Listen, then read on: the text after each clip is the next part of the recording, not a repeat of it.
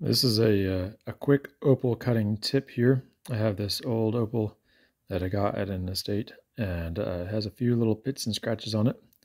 So what I'm going to do is cover it in a Sharpie and then proceed with polishing, and then as I polish it away, I'll be able to see where the nicks and scratches are.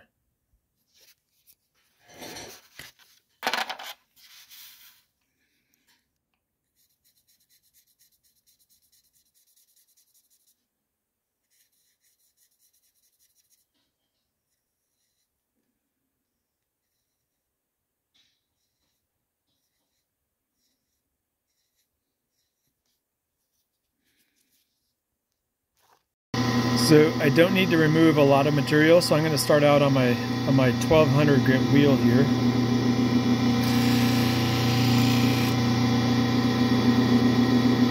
And you can see it's real easy to tell where I've cut and where I haven't. So I was going to go to town on that here. I need to put down the camera so I can do some cutting with two hands.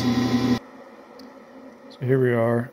I've gone through the 1200 grit and I don't see any, well, there's a little bit of black right there towards the tip. So, you know, and there's these two little black spots here and here. So I can go just a little further. I've got enough fire here, there's enough depth to this here that I can still cut a little deeper. Get those last two little nicks out and then move on to the 3000 grit. Okay, I've got those nicks out. Now we're going to go ahead and move on to the 3000 grit. It's amazing just how much it changes when you go to the 3000 grit. Starting to look really nice. And so now I'm going to go ahead and move over to the diamond paste polish and get this thing looking wet and glossy. Here's the diamond paste here. I'm going to start out with a 3.5 micron. So just chuck this up there into my Fordham handpiece here. These particular felt bits have a 1/8 inch bit instead of a 3/32. So you need to have this type of handpiece in order to use these particular ones, but you can also get, if you have the quick change one, you just get smaller shafts. So no coolant needed, just go slow.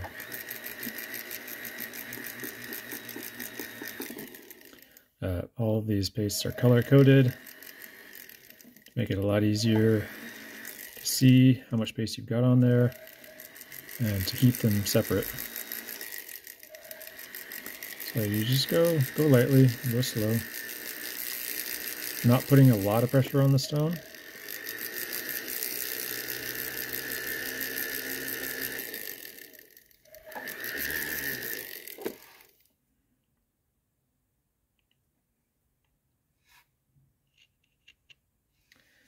All right, in between each one, I just wipe it down with a soft cloth. And in this case, I'm actually using baby wipes.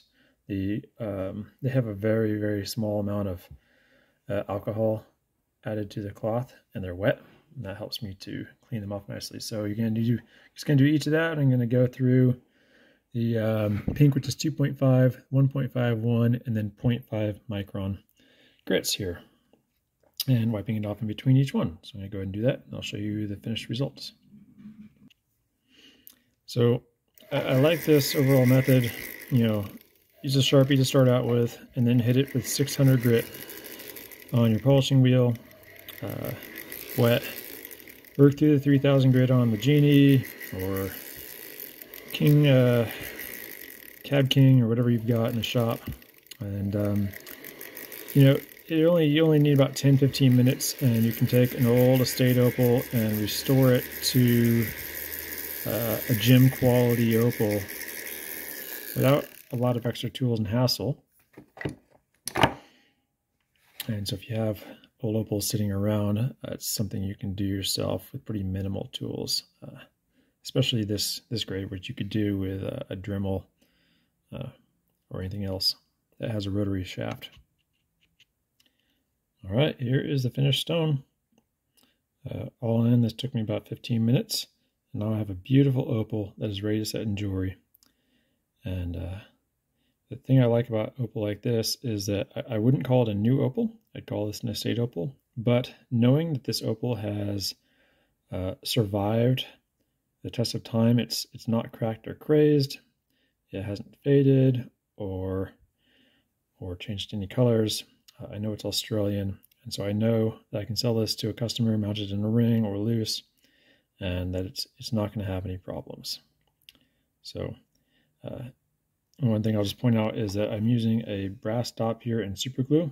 In this case, I was able to just simply grip the stone and pull it off.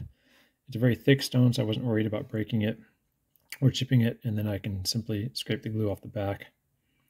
If you are worried about breaking the stone, simply take the whole thing, the opal and the dop, and put it in a container of denatured alcohol, and it will slowly dissolve the glue away. After about 24 hours, your opal will just be ready to pluck out of the jar and be good to go. That's it. Thanks for watching.